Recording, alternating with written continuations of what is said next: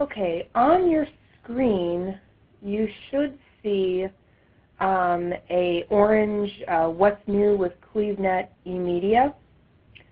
This is a little bit difficult for me because I can't see what you're seeing, but if you would, if you can see the slideshow, the presentation, go ahead. I know some of you already have your hands raised, but if you can just use your icon up in the top left-hand corner and choose OK or agree, it's a thumbs up, just so that I know that you can hear me and that you are seeing what I'm seeing. Like so.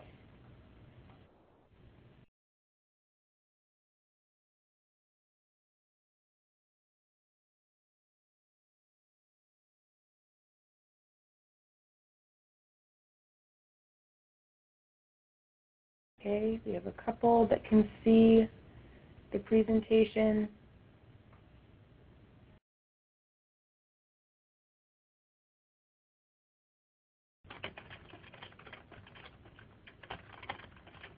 If you can't hear me, well, obviously I'm typing this in the chat, but if you can't hear me, please type in the chat box at the bottom right-hand corner of your screen.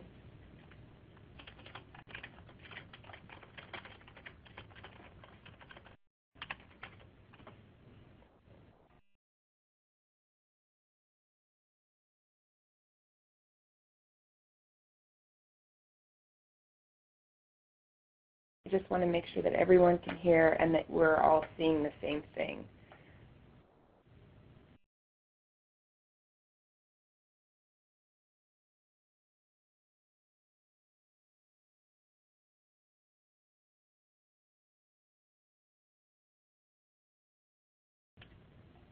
I don't know, Kathy, Marcia, Sue, if you can hear me and if you can see, oh, thanks, Sue. I saw one thumbs up. If you can just use the icon in the top left-hand corner, there should be like a hand raised. If you click the drop-down menu, you can choose. There are different icons. Just click the thumbs up so that I know you're seeing what I'm seeing and that you can hear me. If you can't, please just type in the chat box. Okay, great. Okay. So this webinar, we're going to go over some new things in Overdrive as far as format and some additions to the web app and some other good things, some changes with Zinio magazines, and I'm going to give you just a heads up on something that's coming soon to CLEVNET, which is Hoopla.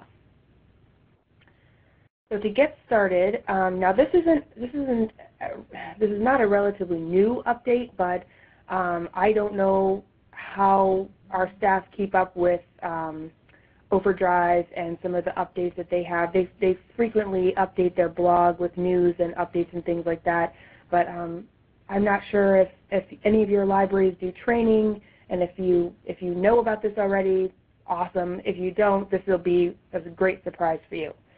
As of September of last year, the update to the web app is that they have taken away the Adobe authorization step. So new users, when they download the app, instead of having to authorize with an Adobe ID, they'll be able to either create an Overdrive account using Facebook or just creating an Overdrive account on their own. And it'll be much, much easier. I know a lot of us struggle with patrons. You know, they can't remember their username and password, or they have to create another Adobe ID, and then if the Adobe ID, email, and the Overdrive don't match, then then it doesn't sync. This will be much, much easier for them. I did actually try this with one of the library's Kindles, and for some reason it still wanted me in the settings. It still was asking for the Adobe authorization, but when I did it with my iPhone, I was pleasantly surprised that it didn't ask for that. So, and according to their blog and their instructions, Android devices shouldn't require it either. So just a heads up about that.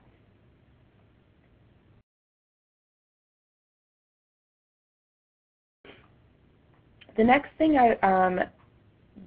I just stumbled upon this because I check out a lot of eBooks, and before, when you would check out an ebook or you put yourself on hold for an ebook, you would get an email telling you, you have 3 days to check this out.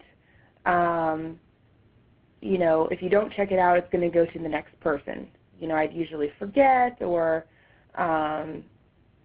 something like that. So I was surprised that when I got an email for something I was on hold for, and I went into my, I just opened up the app, went to my holds, and there was nothing there, and I thought, oh no, it disappeared. But actually, the new feature that they have right now is that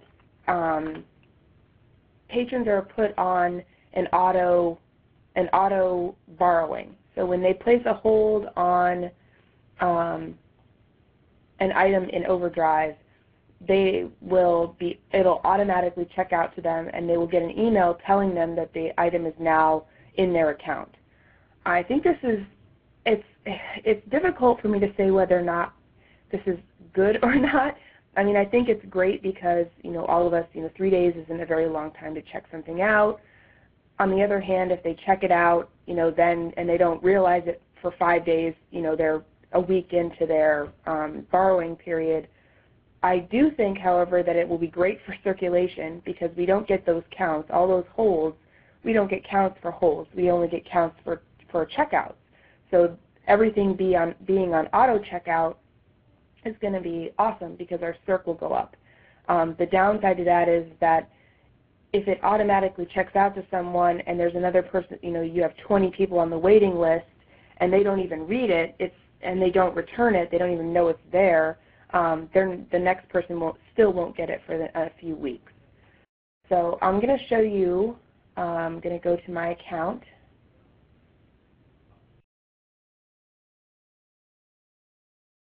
Being a little bit slow. Okay, so I'm going to go to my hold shelf, and you'll see that I have a few things on hold, and you'll see right here it says auto checkout is on. It's automatically turned on. That's the way they set it. You can click on auto check on your options, and you can turn it off. So are you sure you want to turn off auto check for race cars? Yes. Yes. It's thinking about it.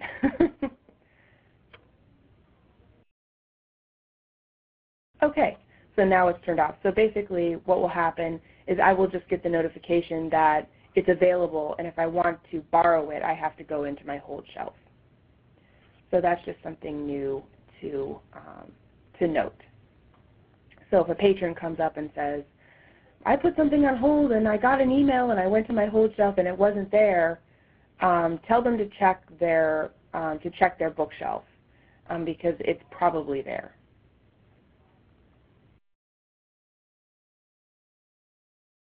Okay, moving on to the next update is Overdrive's narrated eBooks.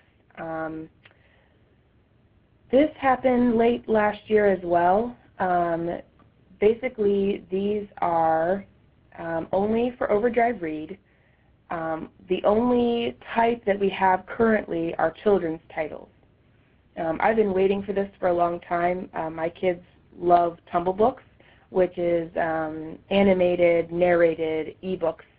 And I've been waiting for Overdrive to come out with something that, you have audiobooks, which there's no pictures, and then you have eBooks, which there's no narration, animation, or sound. So I think this is a great step. The thing to remember with their narrated eBooks is that they're only for Overdrive Read. It doesn't work in some formats, which I'll show you where they are. So when you go to,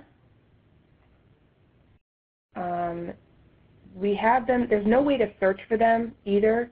There's no format type that you can do an advanced search for. However, we have built out a collection. So under collections on the kids eMedia page, there's this list that's narrated eBooks for kids. There's a little over 100 titles. I'm going to show you an example. Borrow. I wanted to show you something first. Okay, so available formats. Oh, wait a minute. Sorry.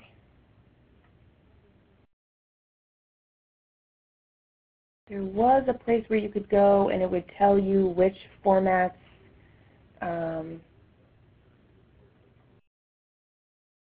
Oh, here we go. So when you're looking at a book, you can say it says available formats: Overdrive Read, PDF, ebook. On a Kindle, it has device restrictions. So if you click that, it'll tell you it's not supported on these devices. Doesn't mean you can't read it. You just won't. I don't think you'll be able to hear it. So even though you can listen to it, it works great on an iPad, but it does not work on an iPhone.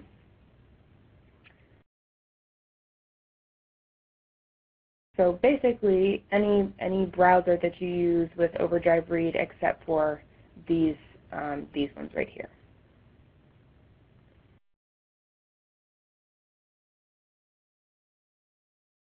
So you just click Read in your browser, and it will load up like so.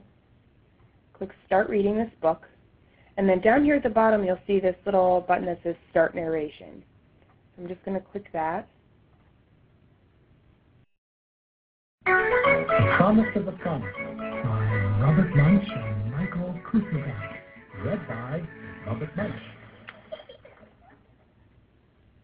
This is an Andrew Craig production. www.andrewcraig.me. On the very first nice day of spring, Elisha was said, "I'm going to go fishing. I'm going to go fishing in the ocean." And then down here, if you want to pause it, just click pause. And obviously, you can adjust the volume on your device for as soft or loud as you would like it. Like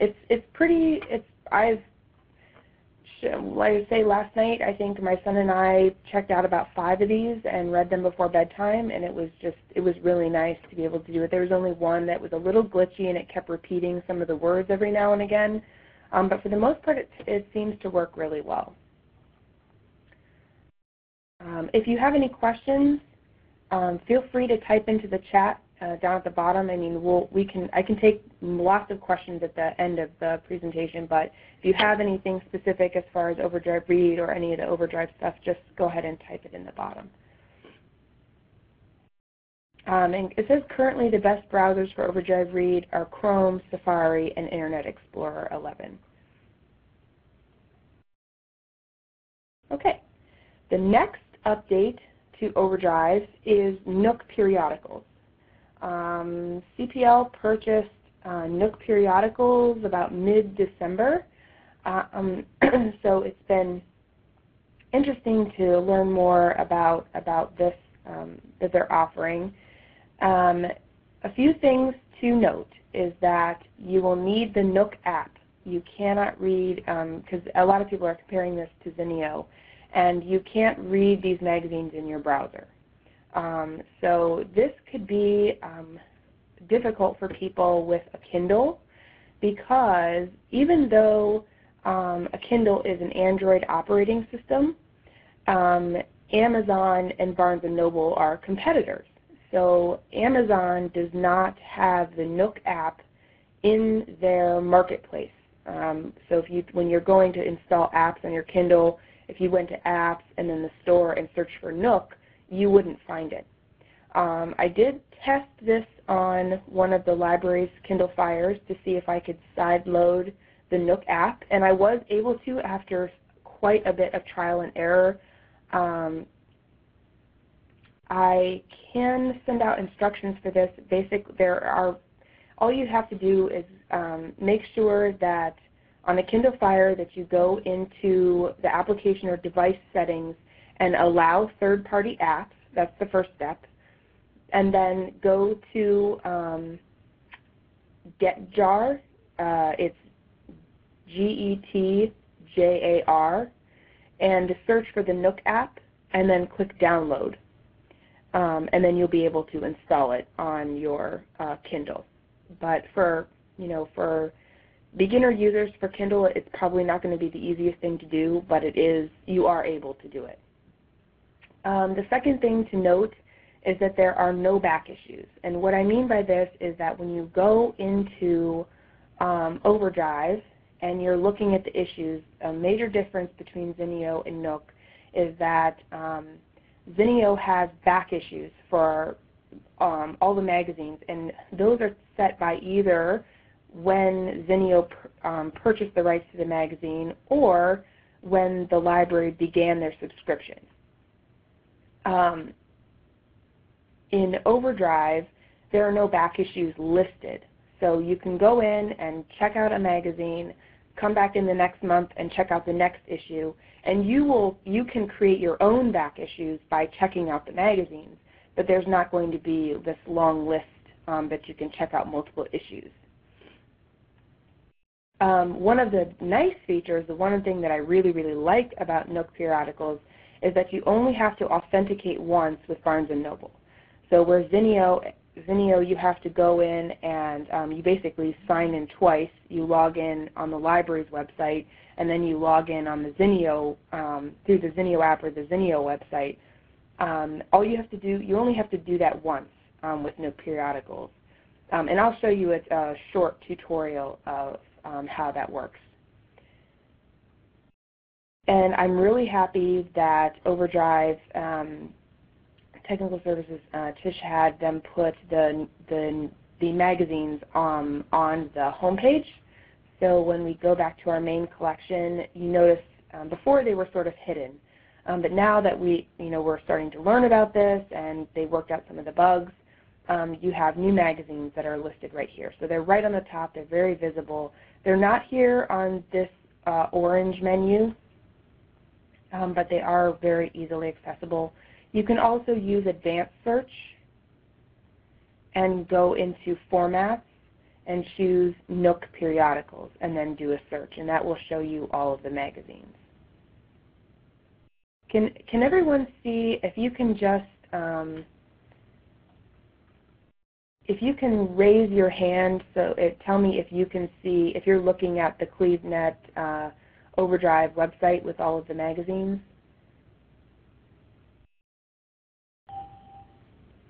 Great. I'm flipping back and forth between these two websites, and I just want to make sure that as I'm flipping back and forth, you can see what I'm seeing. Great. So this is what it looks like when you first view the Nook Periodicals page. One of the things, the other thing I wanted to mention is that there are limits. So the first limit to know is that there is a 5-issue checkout limit for magazines. But not really, because what happens is when you check out a magazine, you click, you get this issue. I'll do that now. And then you click Send to Nook Periodicals, and obviously it's not going to work on my computer because I don't have the Nook, I can't have a Nook app on my computer. It will go away off of your bookshelf. So as long as you keep sending everything to your Nook and it goes off of your Overdrive bookshelf, you can keep checking out more and more issues. But what will happen is that if a patron or if you're in here and you start checking out all these magazines, once you hit 6, it's going to tell you that you've reached your limit. So over here you can see my account, the periodical checkout limit is 5. But once I send the magazine to my Nook, it's off of my Overdrive bookshelf and I can check out more. The other limit to know about is the issue limit. You can see this by clicking List. Each magazine will tell you how many copies are available per issue. Every magazine, it's set per magazine. So, Air and Space, we have 200 per issue, and we can see how many have been checked out so far. Allure, we have 500, and Amazing Wellness, it's always available. So you're never going to have to worry about running out of issues. If Zinio is any indication of, we have subscription limits on Zinio as well, pretty much the same type of thing, and we've never had to worry about people being turned away. That's never happened yet. We've never checked out every issue, we've never run out of licenses for a magazine issue because it's it's not per year or per month. Well, it is per month if it's a monthly magazine, but it's just per issue.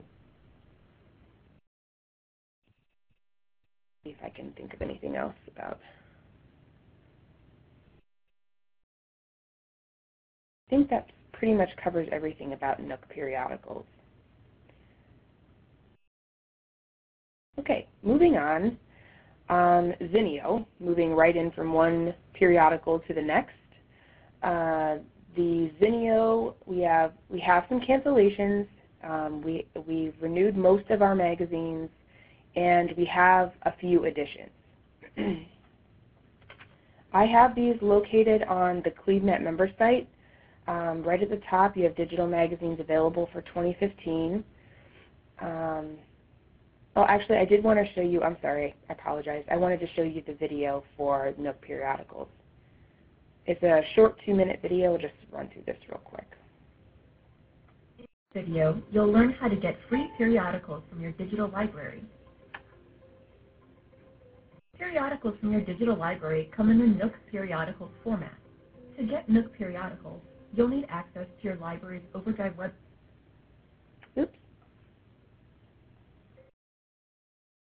Which you can find on overdrive.com or through the Overdrive app.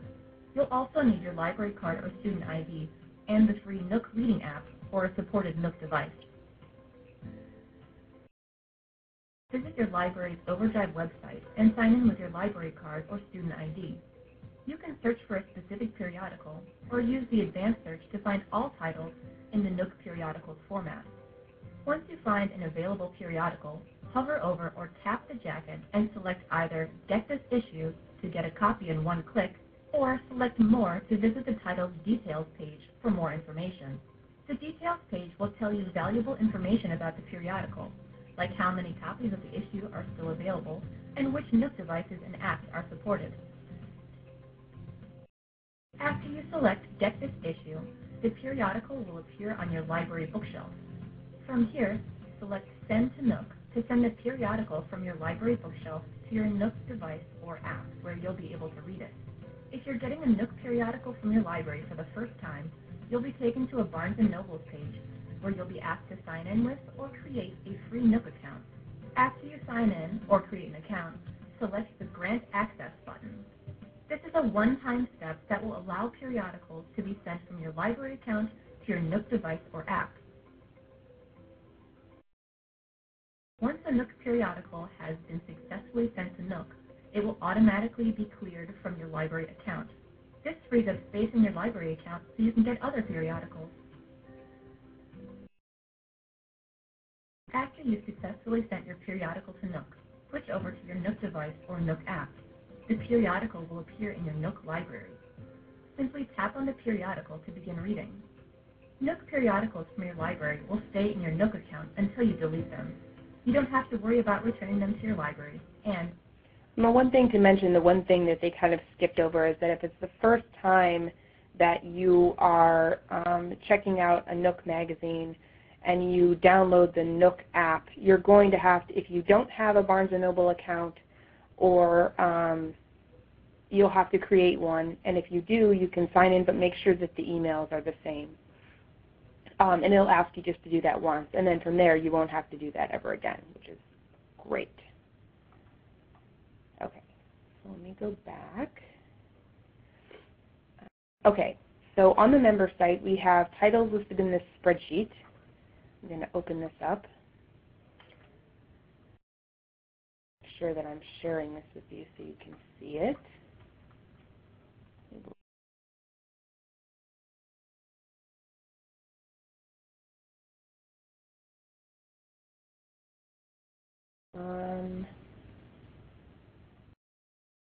Can all of you see the Excel spreadsheet that I have up on my screen? Just go ahead and do the thumbs up if you can see that, and thumbs down if you can't. It doesn't look like it's allowing me to share it with you. Thumbs down. Okay. Let's try and sharing. Ah, there it is. Okay, now I'll try it. Okay. Now do you see the Excel spreadsheet? Just do a thumbs up so I can make sure that you're seeing what I'm seeing. Okay, great. Okay, so this spreadsheet is available on the CLEVNET member site. It's a list of titles of all the magazines that we have in both Overdrive and Zinio. A lot of magazines are in one or the other, although we do have some duplicates. Some magazines in Zinio were newly offered for this year. These are highlighted: Bon Appetit, Brides, GQ, Mac Life, Parents Magazine, Self, Vanity Fair, Vogue, and Wired. Okay, so those are new magazines.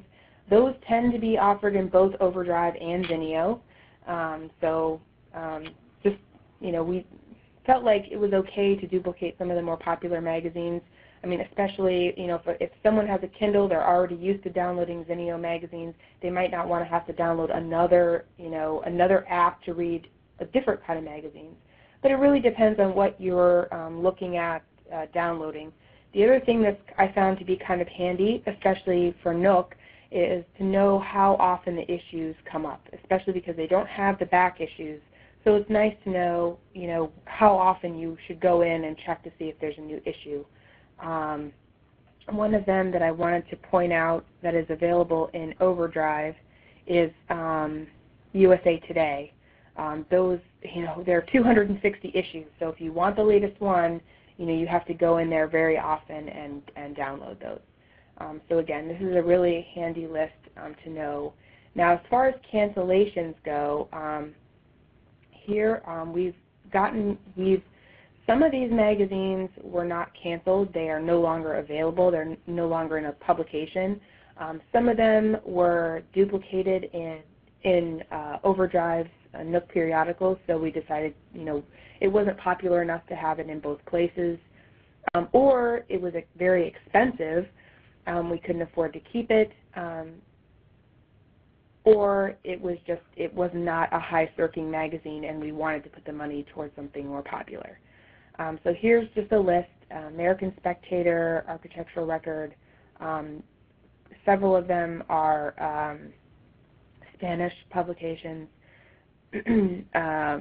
And like Martha Stewart Weddings, we have Brides instead.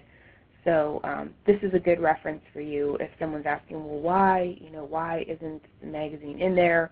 You can explain to them that it's either not in publication or it might be in Overdrive, and you can see that up here.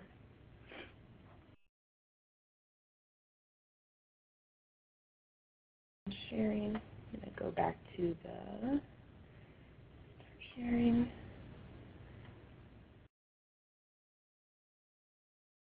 Okay, and the new magazines should take effect. They should be available sometime beginning mid-February. So if you go in there today, some like Bride and GQ will not be available in Zinio, but they are in Nook Periodicals currently. And lastly, Hoopla will be coming hopefully sometime in the spring. The CLEVNET Online Resource Committee decided to go ahead and purchase it for the consortium. We do not currently have a launch date. We will be offering training prior to the launch. And for those of you, if you're not familiar with Hoopla, Hoopla is audiobooks, movies, music albums, and television shows. So the content, aside from audiobooks, the content is different than what we have in Overdrive. There is a 10-item circ per patron per month. This is set simply because we pay per circulation.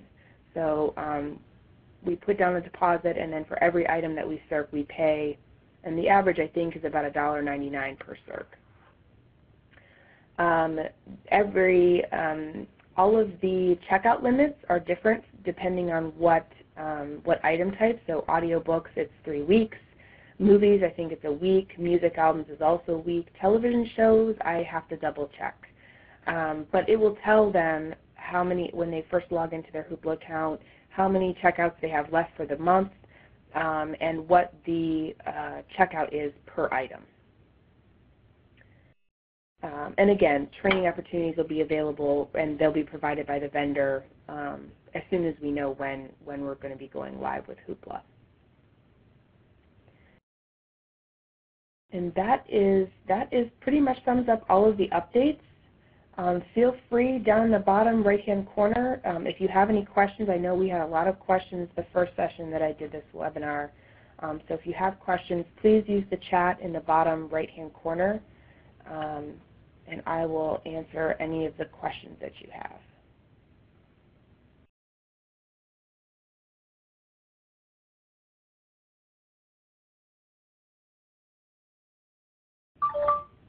You're welcome.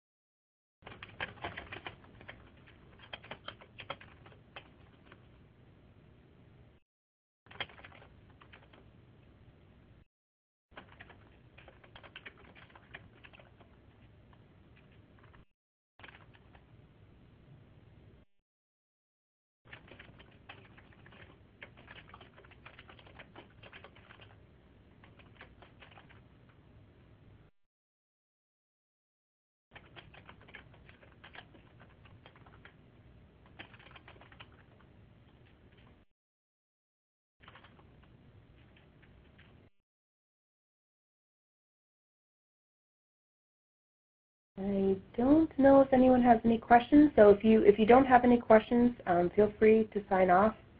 And like I said, I will send a link to the video of this webinar just in case you want to share it with coworkers or staff, and I will also post this to the CLEVNET member site as well.